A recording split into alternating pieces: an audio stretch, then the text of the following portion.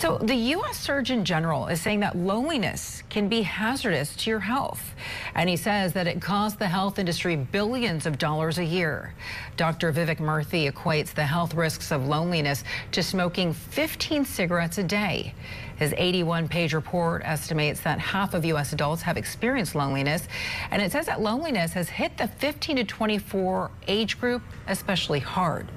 He suggests people join community groups and put down their phones when they're with their friends. Leigh Richardson joins us now to go more in depth on the findings of this report. She's a licensed professional counsel and founder of the Brain Performance Center. Leigh, thank you so much for being with us today. Thank you for having me.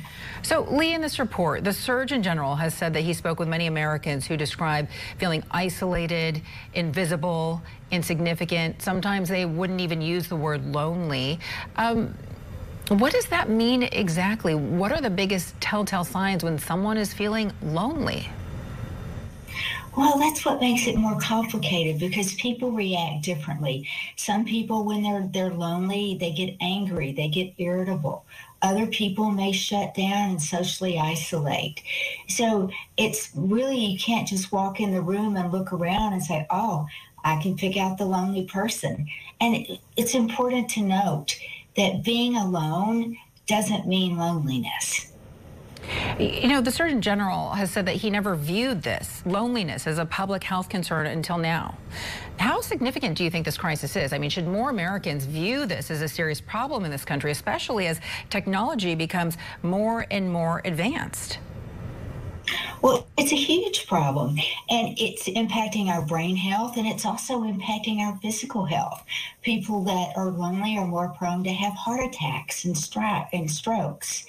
And people that are disabled, people that are in minority groups are more apt to be lonely.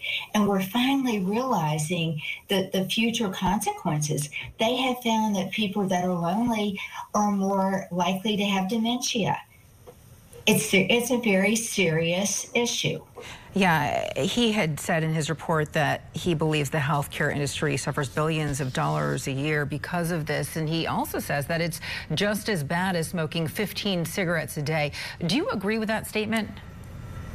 I absolutely do, because loneliness affects your mental health. Mental health is brain health, and the brain is an organ just like the heart or the lungs. And that brain, when that brain shuts down, it's very similar to when the heart or the lungs shut down. And, you know, during the pandemic, many of us moved to remote work as the norm. And now there are many Americans who prefer it, and they don't want to go back to the office. What kind of an impact do you think this is going to have on society as a whole? Well, I think it is a society issue. It's not just a personal issue. And I know that people, before the pandemic, 25% of Americans were suffering from a mental health issue. So if you started off with anxiety, and then a lot of people that had anxiety got a lot more comfortable working from home. They were more in their zone, and now they don't want to give it up. But their ability to go back to work or to go back to their community and connect is disappearing.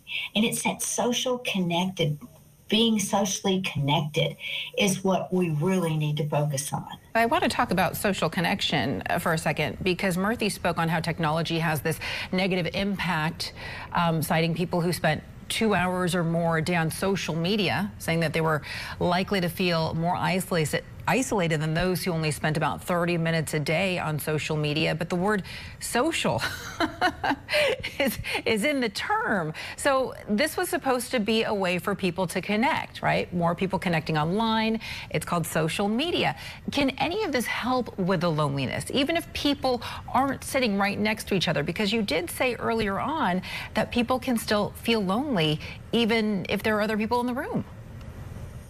Absolutely they can. And there's nothing like looking somebody in the eye and shaking a hand to somebody that gives you a feeling of being connected.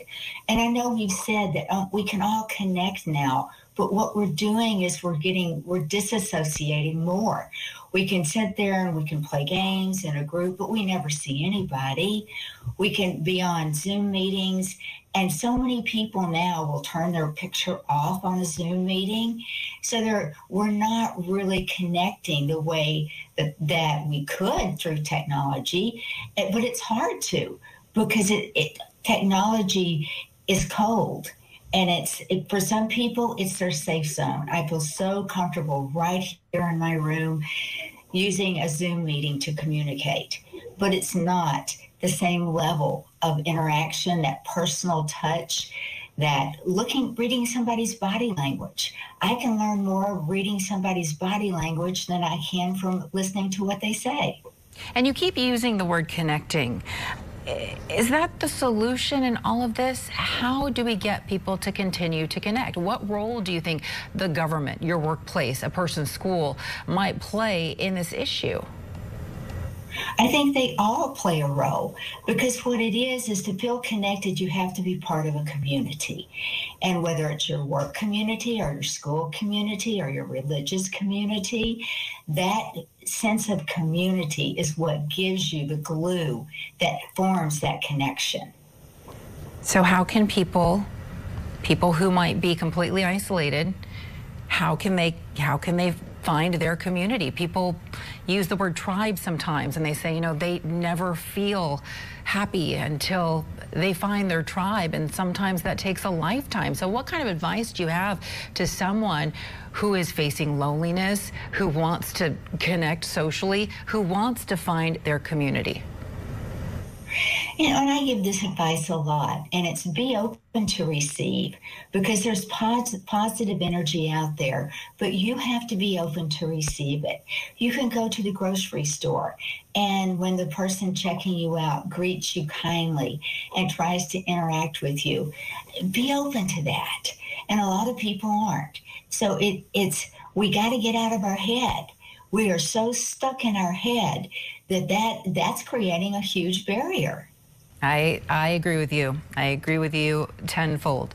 You know, I once moved overseas, didn't know a single person, but I was so open to meeting people because I felt like I was in a new environment and I wasn't scared. Here, I am always up against the clock. I never have the time. I may not take the time for the pleasantries to say, hello, how are you? How's your day going? But you know what? My life was so much better when I took the time to do those things. So it really is connection at the end of the day. Leigh Richardson from the Brain Performance Center, thank you so much for all of this. We do appreciate your time today.